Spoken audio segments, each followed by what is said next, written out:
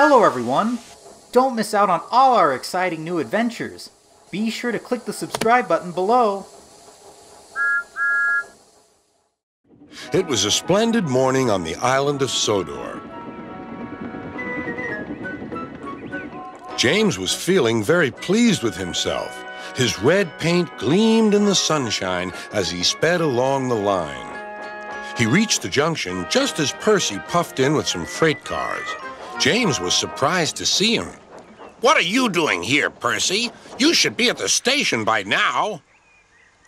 I know, sighed Percy. These cars have been troublesome all morning. That's no excuse, Percy. Nothing should stop us. Sir Topham Hatt relies on us to be on time. Now, if you'll excuse me, I'll be on my way. And James puffed importantly away. Bossy buffers, muttered Percy.